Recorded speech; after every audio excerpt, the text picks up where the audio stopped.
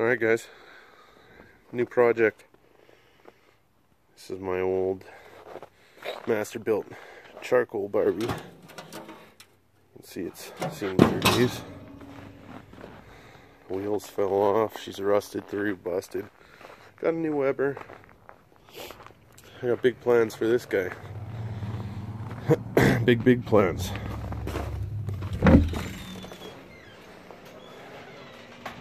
It's gonna get a turbocharger,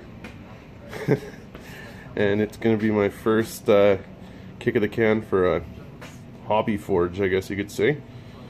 I was gonna do propane forge, but screw it, charcoal's better. Alright guys, I got this stupid thing in the garage. Cut my thumb in the process pretty good. Not very happy about it. Whatever. The barbecue fought me back. Anywho, I'm tetanused up. We're alright. So, just had to put the stupid wheels back on this thing. New cotter pin. It all fell off when I was pulling it out of the snow. Anyway, so, my idea. This old barbecue, I'm going to turn into my first hobby forge.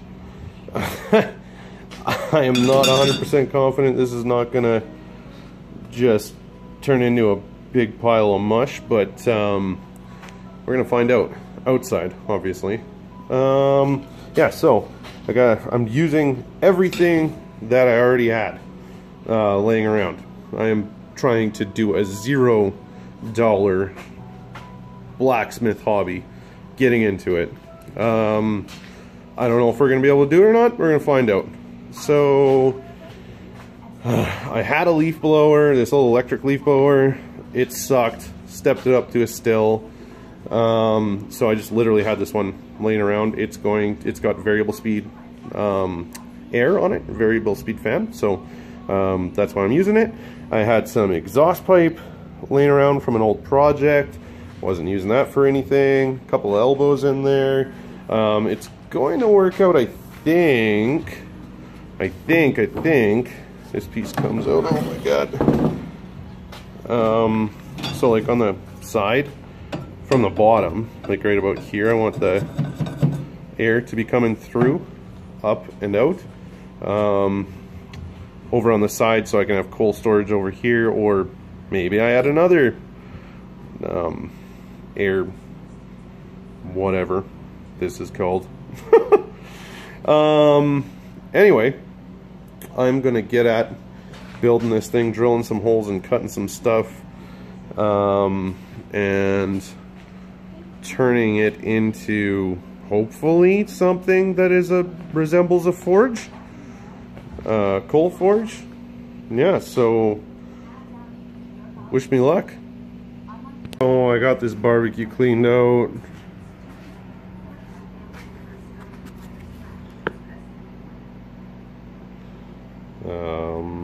Yeah, it's pretty rusty. So I'm literally gonna wing this.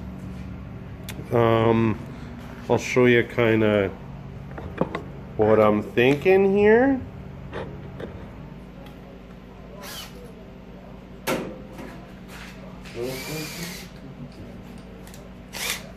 Yeah, you can see that now.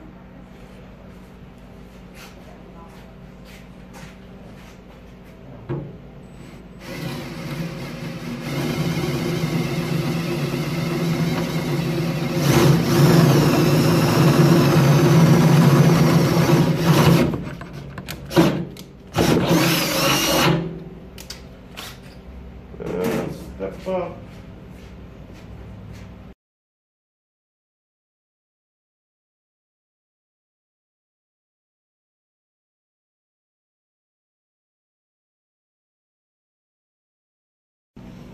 Ladies and gentlemen, it's in.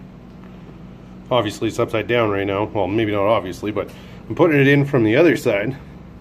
Cutting it beforehand, putting it in from the other side, then bending the flaps over.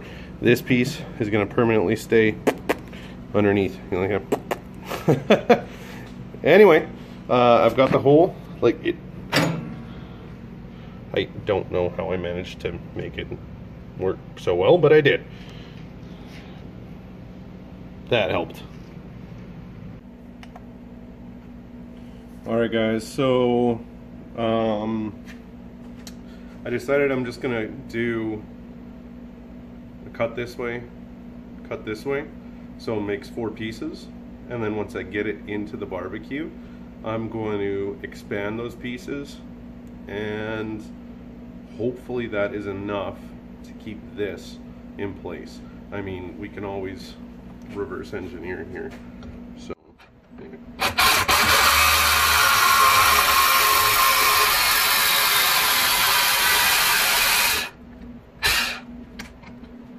So anyway, that was totally crooked. 110% crooked. Left-handed so I could film it. Anyway, doesn't matter. It's going to do the job that it needs to do. So I will put it up in there. Show you what it looks like. There's 4 pieces. Alright, so. Let's see what we got here. One in one way, it should go in the other way too. Yeah. Awesome. Right up to the line.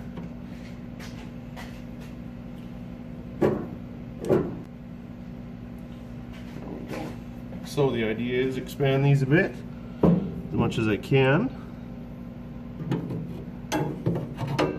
and it should hold itself in place. Of course, made a couple small ones. Give it a spin.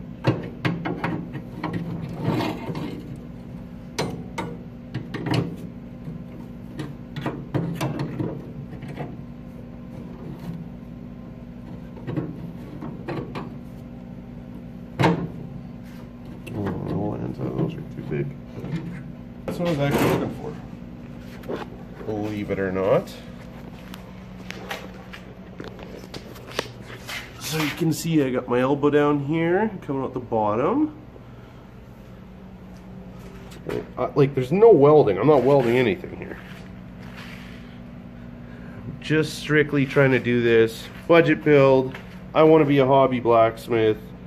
I want to use what I have to get this done. Eyeball measurement. So in and around here.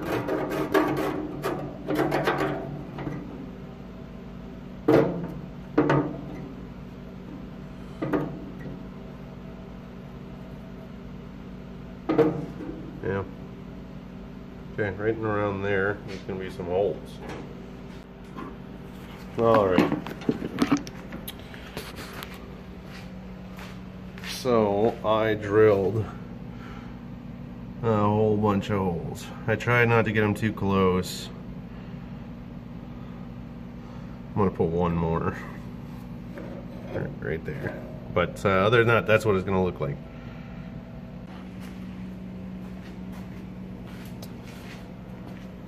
Alright guys and gals, this is how it's looking. So whole bunch of exhaust elbows right here. I'm gonna figure out how it works best so I can have some sort of P-trap, I guess. These all come apart pretty well. I'm thinking that when I need to dump the ash or when I'm not using it, I disconnect and have the ash fall out. Jeez, I don't know right now. I'll solve that when it